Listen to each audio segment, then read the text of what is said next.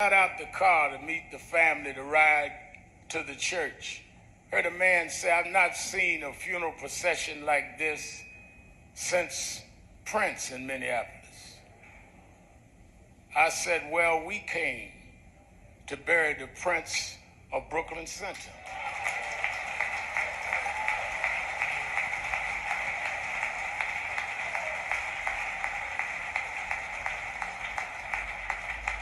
We come from all over the country because you hurt one of our princes.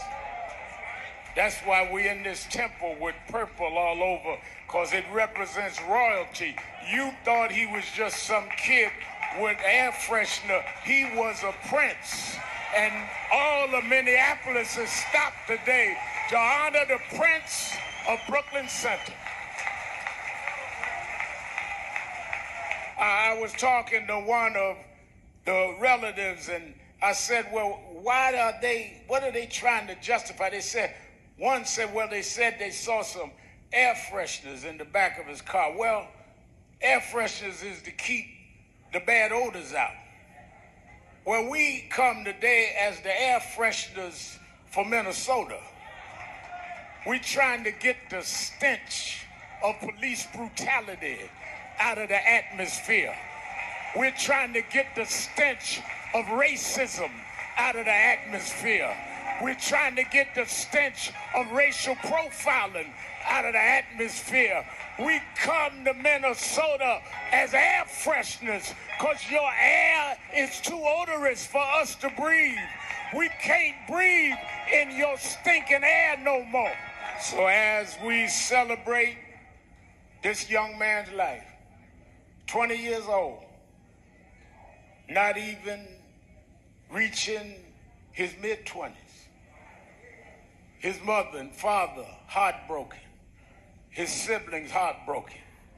But they will be comforted, knowing that because of this sacrifice, that is going to change the laws of the land. Children unborn is going to know his name. Governors here, Congress people here, senators here for you, Daunte, because you're the prince that made us all come together. They stopped traffic today all the way through Minneapolis. Folk couldn't drive nowhere because they had to say hail to the prince.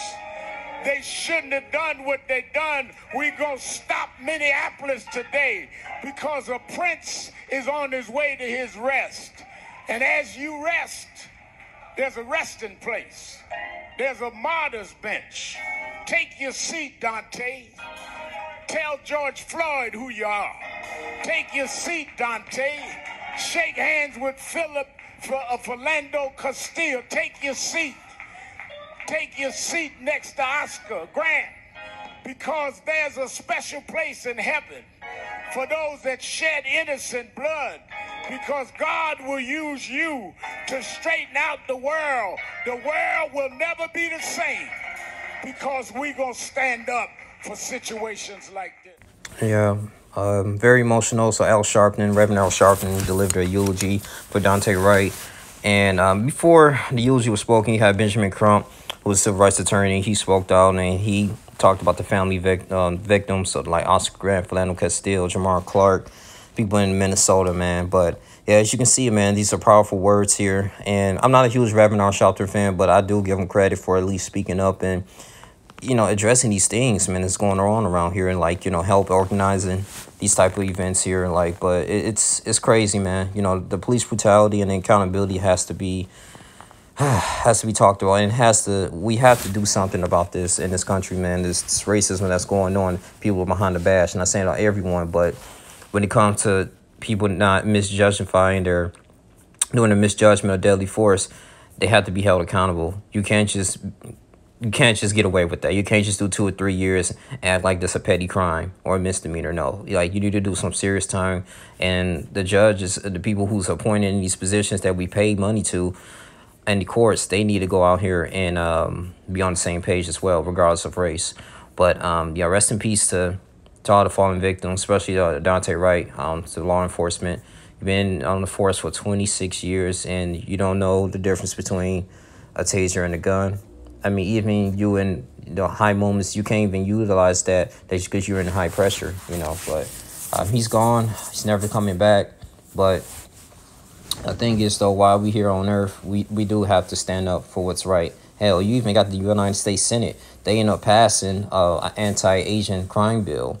You know what I'm saying? So it's a lot of races have their own issues, man. But we got, this is a long fight here. This is a long fight, you know. But Derek Chauvin was just an example. But we got to keep moving.